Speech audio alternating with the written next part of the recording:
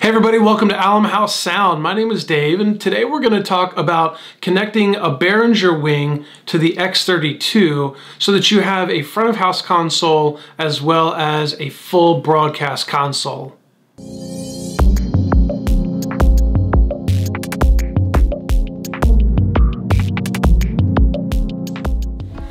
Alright, so this video we're going to dive in and talk about all of the settings that you need to do to make sure that these connections work properly and you get signal, the right signal, from your Behringer WING to your X32. So a lot of folks have been running the X32 for years. They've got a stage rack set up where you've got a stage box with all of your inputs plugged in. You're running Cat 5 into the X32, and that would come in on AES50A, and maybe that's how you've been running.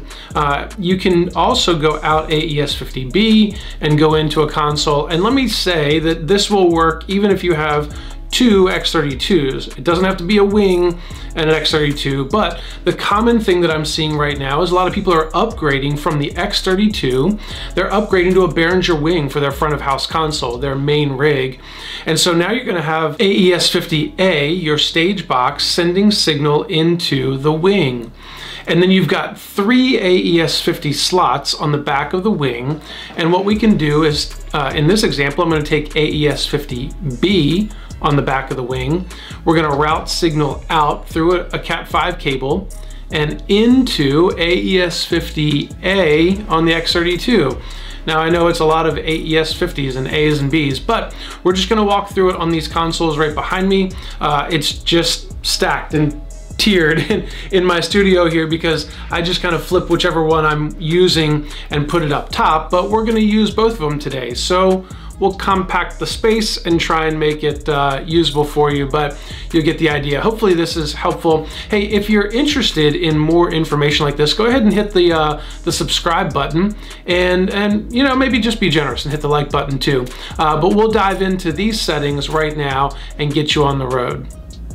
All right, so we're out here in the studio, and what we have is the computer, which is run Studio One Pro, and that's got my tracks on it.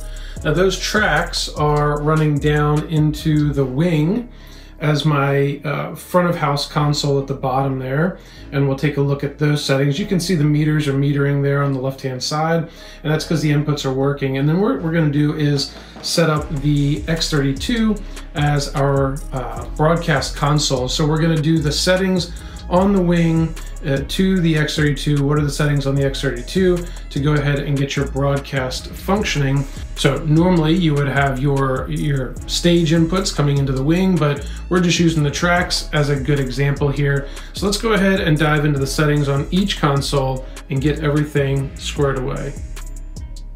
All right, so the first thing we want to do is come into the setup window here, and we are going to find the clock source. And the clock source normally is set to internal, but we want to come down and select AES50A. I have the Cat 5 cable running from the WING out AES50B, coming into AES50A on this X32 console. So immediately now that I've selected that, I can see up top here, it does say WING in the top, and so it's recognized that as the main console. And you saw everything on the board kind of flicker once, and that is when it's adjusting the clock source. Now, that's the first step. The next thing we need to do is come over to routing, and we want to make sure that we're selecting AES50A as our inputs. Now, if this console was your main console already for front of house, and you're just upgrading the WING in this place, then they might already be set at AES50A if you've got a stage box. So for me, I'm gonna go, I've been doing stuff with the card, I'm just gonna jump back here to play, and you can see that AES50A are now my inputs. So this console now is set up. You can even see the connected devices here in the top right. It does show that a WING is connected there. So that's it for this part.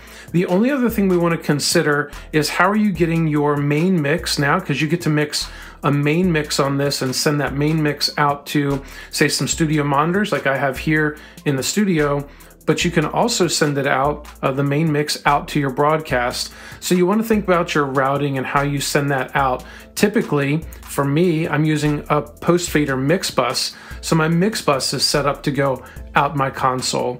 You want to think about, do you need to route it back to the wing to be able to send it from there to get to your broadcast area? Anyway, we're not going to cover that right now because those are different things to think about and different for everyone's situation, but we do want to go ahead and think about that in terms of routing. All right, so let's take a look at the wing now. We've got a couple different settings that we need to do. So we've got the screen here. This is just me looking at my kick channel, but we're gonna come into routing. So if I push routing, you've got channels. You've got 3 different options up here, which you can hit on the touchscreen: channels, then sources and outputs. You can also just push the routing button again, and that's gonna go to sources.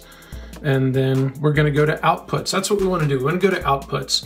You can see in the bottom left corner that it does recognize we have an X32 selected. And so what we're gonna do is come up, remember we're selected in AES50B is what we're pushing stuff out of. So instead of A, we're gonna go to AES50B. And then on the right-hand side, we wanna select our source. Now our source, the signal right now is coming from USB.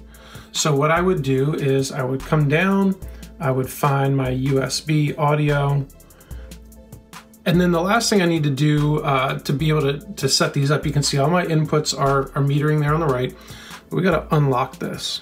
So we're gonna hit that button there and unlock. So now we've selected one, we can hit 1 for kick, 2, 3, 4, and so now if we come up and we look at the X32, now we can see that we have 1, 2, 3, and 4 are metering. So you can go ahead and repeat that process for all of your inputs to go out. If you've got 32 coming in, you can do 32 going out.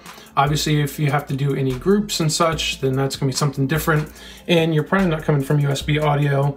You would probably be coming from AES50A, from a stage box that comes into the wing, and then you're sending those inputs out of the wing and into the X32.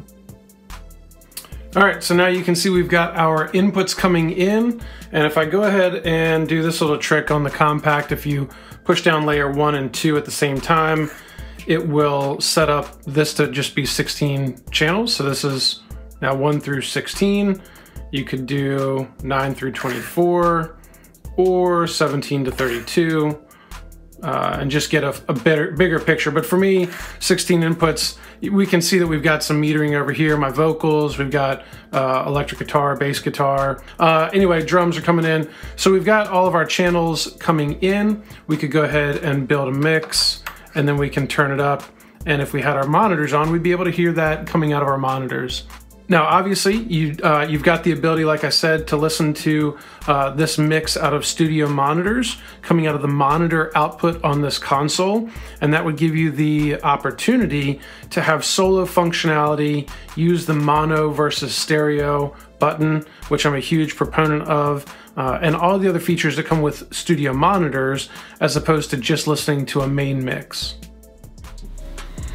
All right, well, that's it. So there's not too many things to do. Obviously, there are some more efficient ways to route your inputs on the wing. There's a little +1 button or -1 button that you can see in the top left boxes for your inputs, but you can figure that out if you've been with the wing for any length of time. Hey, do me a favor, go ahead and hit the like button and the subscribe button. I really appreciate that. That helps the video get more visibility and help more people just like yourself.